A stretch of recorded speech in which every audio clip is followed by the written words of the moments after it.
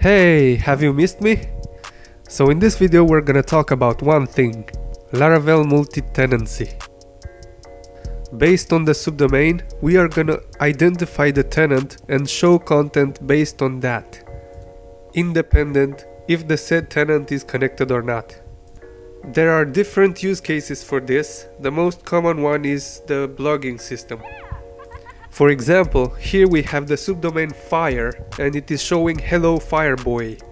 Now we have the subdomain the one, which is saying hello the one. The content is taken from the database in our example and we are gonna see how to do that. Also, if no tenant is found for the subdomain, we show a not found page specifying the specific subdomain was not found. We are gonna use wildcard subdomains so that no matter what subdomain is entered, it is gonna work. So first, let's open a browser and hop on the official Laravel website.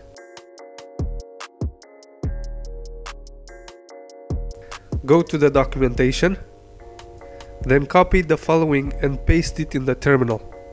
If you don't have Composer installed, just install it by typing sudo apt install composer. I'll put the command in the video description below.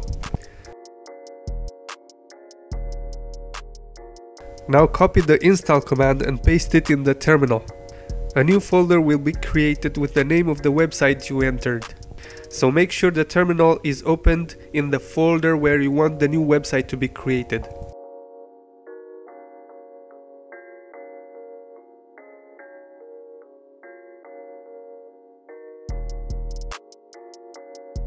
Now in the browser we must navigate in the public folder inside the Laravel folder to see the website. And we have a permission issue with the Laravel storage folder.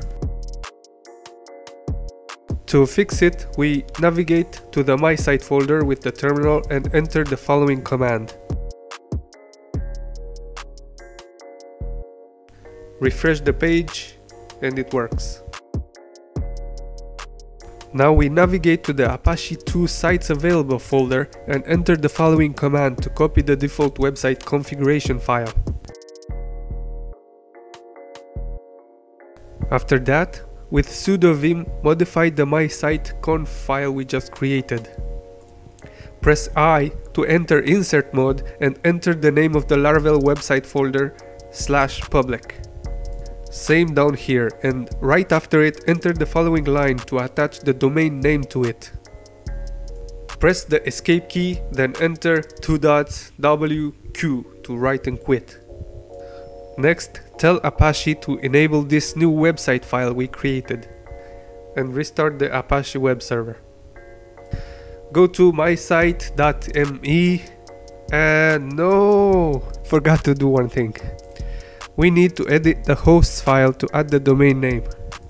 Enter the localhost IP address, then the domain name, which in our case is mysite.me. Then press the escape key and $WQ to write and quit. Now let's try again.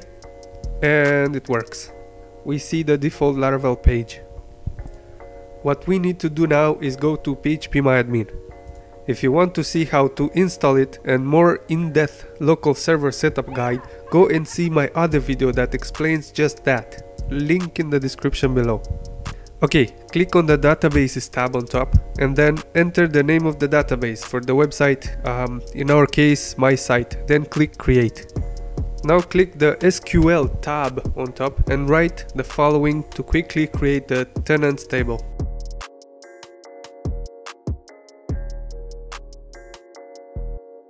Alright, the tenants table has been created. Select it and then click the insert tab and insert some tenants.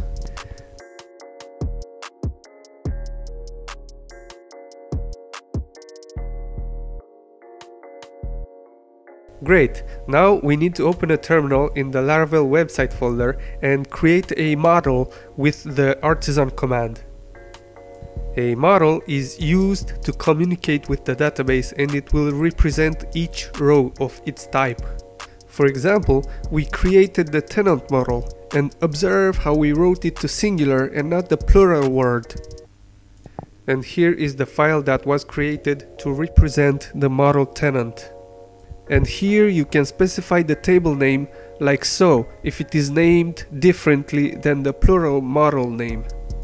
In our case it is tenants, so it was optional for us to specify it, but I wanted you to see. In this model we will also create the static function that will identify the right tenant. Also, this function is only called once. And to do so we are gonna identify it based on the subdomains. So we need to get the URL from the HTTP host. At this point we echo out the URL variable to see what we get. Before going any further, we need to call this function once in the routes web file.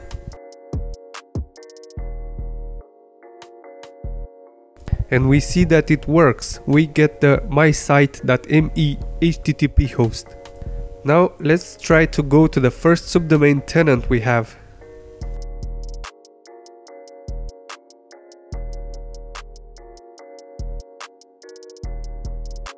Okay, this means we need to add it to the hosts file. A live server will be using bind with wildcard subdomains and you won't be having to add it manually, but in our case we are on a local server, so we'll just encode it by hand. Sudo vim to edit the hosts file, press I to enter insert mode, add the desired subdomains and press escape key, then write $WQ to write and quit to save the file. Now, if we access the subdomain like I explained in the first video, we will need to tell Apache to catch all wildcard subdomains and direct them to Laravel.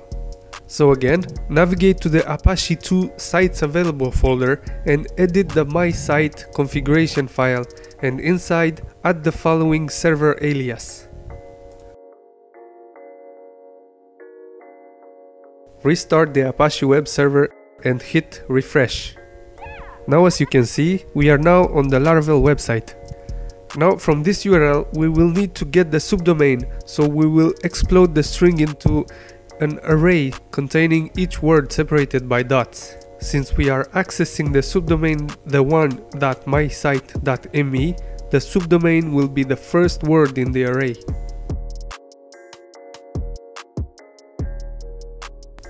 Also, you should check if the first word is www, then the subdomain becomes the second word. Now let's find out the tenant.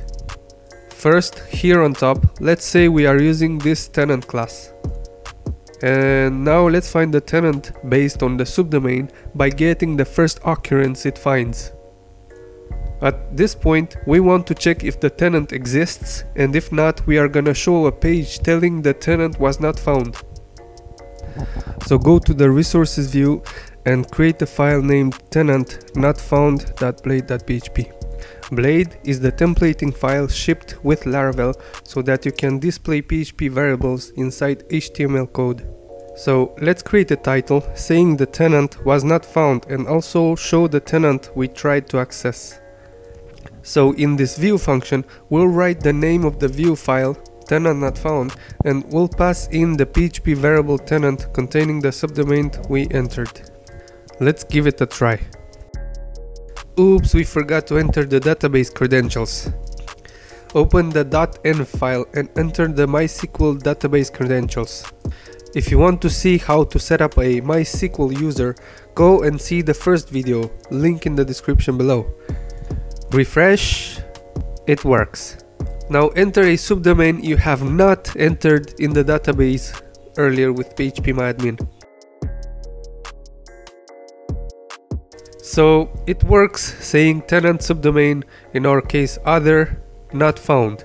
Now as you can see, the contents of index file, which is hello world, is also shown below.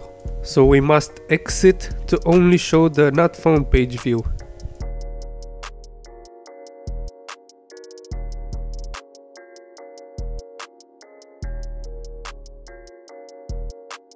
If we were to just write return view, the actual not found view will be completely ignored. Now let's write fire.mysite.me, and since it is found in the database, it shows the index file for now. Right here, we could use the view share function to share a variable from the controller to all the views. In this case, we want to share the tenant variable. Now open the index blade file and write the following title with under accolades the name of the tenant. As you can see, it shows the tenant name from the database identified by the subdomain. Now let's write the one, and it shows the one which comes from the database as well. And if we write something that is not found in the database, as we write here, it shows the tenant not found page. Okay, so that's it for this tutorial. We got straight to the point. Now you can create a blogging system if you want, or anything that requires multi-tenancy. If you found this video helpful, it will mean the world to me if you will like and subscribe. I'll see you on the next one. Bye.